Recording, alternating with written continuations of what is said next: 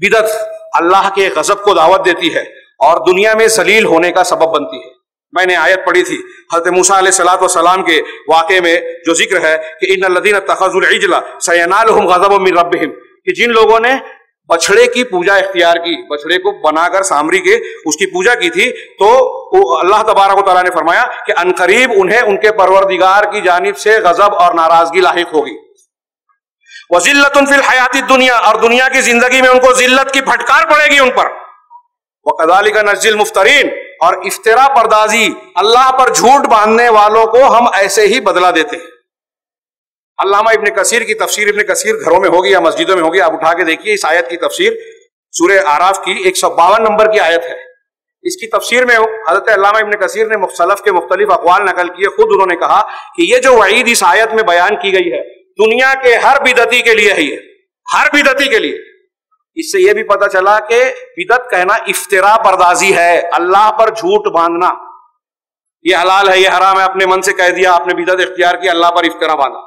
ये छोटा मोटा गुनाह नहीं है, अकबरुल कबायर में से है।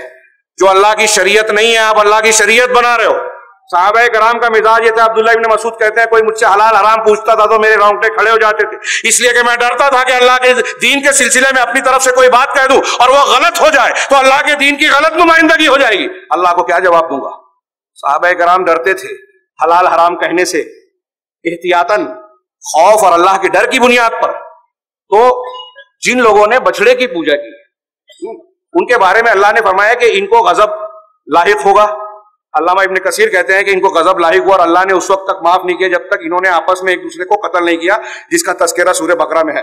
फतूबू इला बारिकुम फख्तुलू अनफुसकुम, कि अपने परवरदिगार की तरफ, अपने रब की तरफ जो है तौबा करो, पलटो और अपने आप को कत्ल करो। एक दूसरे को कत्ल किया इन लोगों ने, तब माफ किया अल्लाह ने।